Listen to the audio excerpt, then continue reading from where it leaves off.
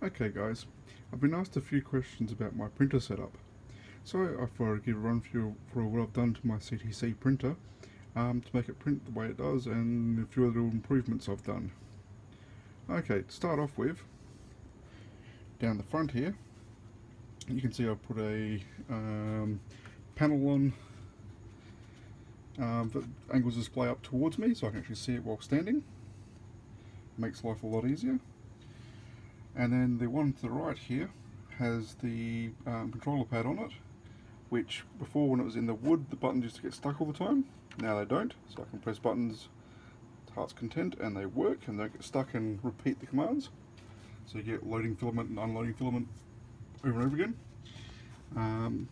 On the side here, where the a little bit hard here, where the SD card used to go, it's now around here in the side of the little box.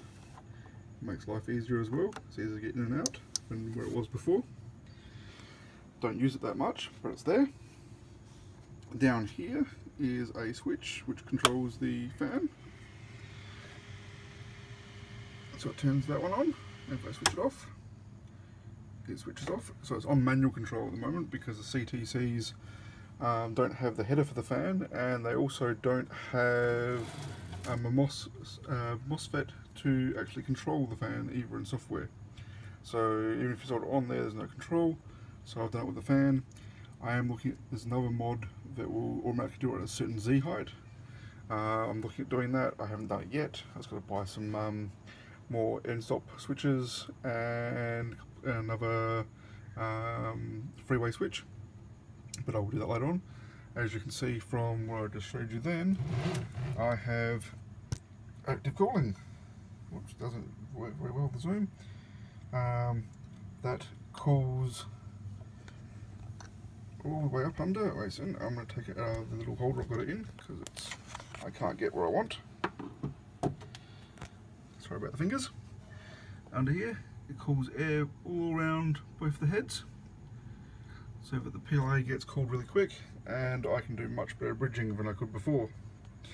When I put that fan on, I had the problem of, when it got to the end stop, it was hitting on the one I had originally, which was blue like the cable chain. This had another side along here. This fan, when it got to the end, would hit the bottom of this holder before it would hit the limit switch, which I'm not pointing at.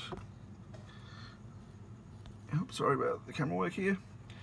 Before I hit the limit switch, which means it would not stop and it would just sit there going clunk, clunk, clunk, clunk, clunk, clunk, clunk, clunk, clunk, clunk until we gave up. So I had to make a little thing with, I just cut a little bit off of it. I would link you to my modification to it, but when I was having a look for all the links for this, will be down below, I found out that someone else had already done the same thing and uploaded it only a couple of days ago, so I thought I'll just link to theirs. The cable chain, which makes life a lot better, because right at the start I had one of the wires in this break when they ran the original way, which meant that the end stop did not work, which was a bit of fun for a while when I was trying to figure that out. I've also printed nice little corners here, cover up the holes the wires go into. Same with that side. I'll just show you. Generally they pop out easily. There's two different ones I've done, some of which have the back bit cut out, which are for the ones with the cables, so they hide away. And then there is also the ones without a bit in the corner, so they've got all the way to the corner, and the cables don't fit through there. You might have noticed this bill plate.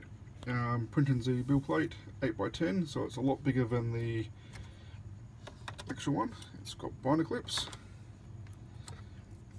Take them off. And the actual bill plate underneath where the heater part is a lot smaller, as you can see. And the external extensions for the binder clips go on are actually meant for glass, but I tried doing glass kept on breaking except for one which I did before I had these little extensions, which I cut to the same size as this. That lasted for ages before it cracked, but every other one I tried since then just keeps on cracking. So I've just gone to Printin and gone, the zebra plate works great. Now, black on one side, white on the other. It's just a little bit of stuff still on there. But if I really wanted to clean it up, I could get a bit of sandpaper and just sand it off.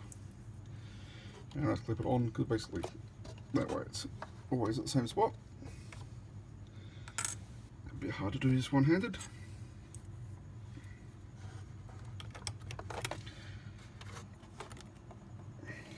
Probably shouldn't bother clipping it back on the video.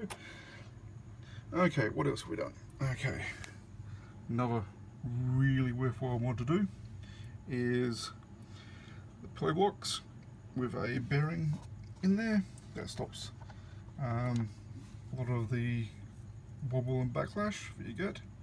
I've also taken out the little metal springy clips that are in here. I just tightened them up by hand afterwards, got rid of a lot of the issues. I've also printed off these for the Z top and bottom. There's one piece rather than the original one, which was wood. It was two pieces and was loose, so basically the whole thing could wobble easily. It's firmed this up a lot. I've also done the kit I got for the bearings for the pillow blocks. Had an extra bearing that I've put into here, and that's locks the top in. I have heard that might not be good, but so far it's been working well for me. So until it causes any issues, I'm sticking with it. So basically that means my build plate is actually hard to move by hand because it's locked quite well, but it still works fine when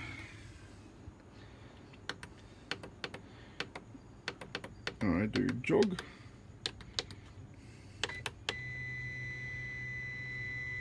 Not a problem.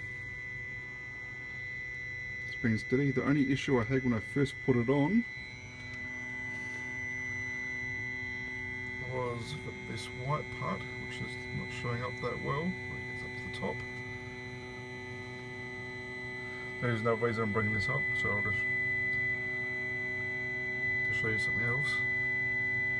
Now, as you can see, it just clears there. When I first put it on, it didn't, and it hit that white part before it hit the end stop, which wasn't good. Okay, back around. Underneath, so we've had the little wing nuts it came with, we have got these printed knobs, which make it nice and easy to turn, and just little bits at a time. Also, when I put the build plate on before, I don't know if I'm going to be able to get this. So the little yellow part in there, I printed that as a little bit of an extra stopper so that it stops a little bit early, so that the build plate doesn't get knocked on and I don't have to make it too tight. I also have a Logitech C70 in a case. Doesn't look like a C70 anymore, but it's in there.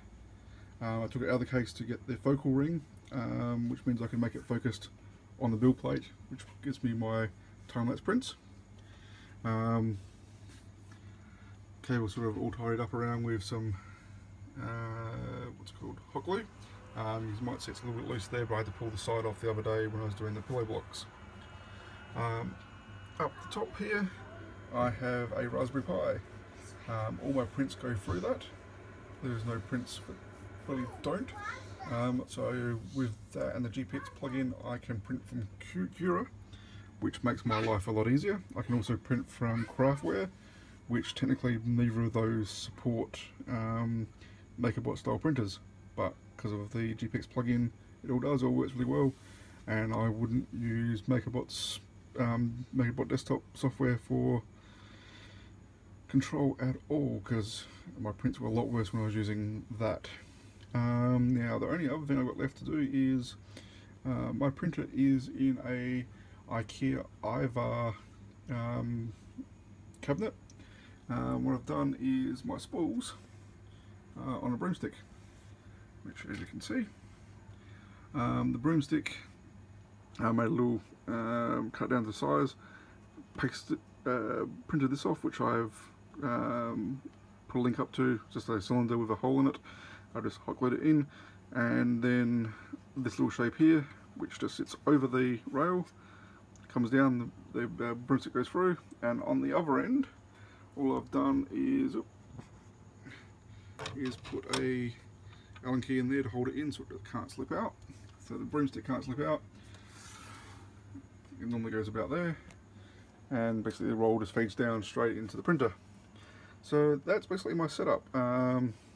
Tools I have nearby at all times is little picks for cleaning up stuff, files for cleaning up stuff,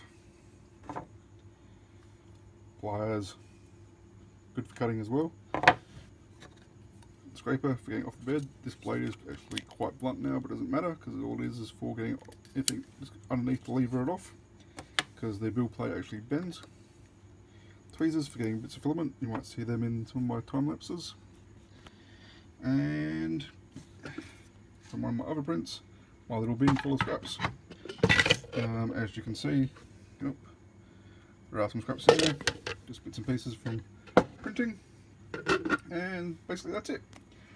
So watch your printing, guys.